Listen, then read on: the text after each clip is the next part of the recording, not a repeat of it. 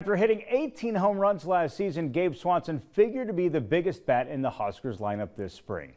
He's hit in the cleanup spot only one time this year. Swansen has struggled offensively, losing his starting role and barely seeing the field in the month of May. But the coaching staff has not lost faith in the junior outfielder. In fact, he returned to the lineup this week at the Big Ten tournament. What a smart decision that's been. Swansen, over the past 2 days, is 3 for 7 at the plate with a home run, a double, an RBI, and 2 runs scored. Fans would say he's rediscovered his stroke. Will Bolt argues he never lost it. Bolt says Swansen has hit well in practice, and he adds a much-needed left-handed threat as the Huskers look to make a run in Omaha.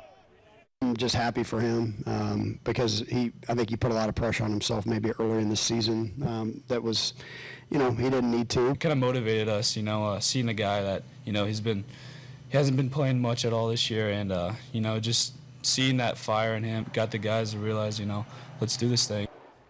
Prior to the Big Ten tournament, Swansen was hitting .217 with 1 homer. He matched that total during Wednesday's win over Purdue. Swansen was an all-conference selection a season ago and was on the Big Ten preseason watch list prior to this year.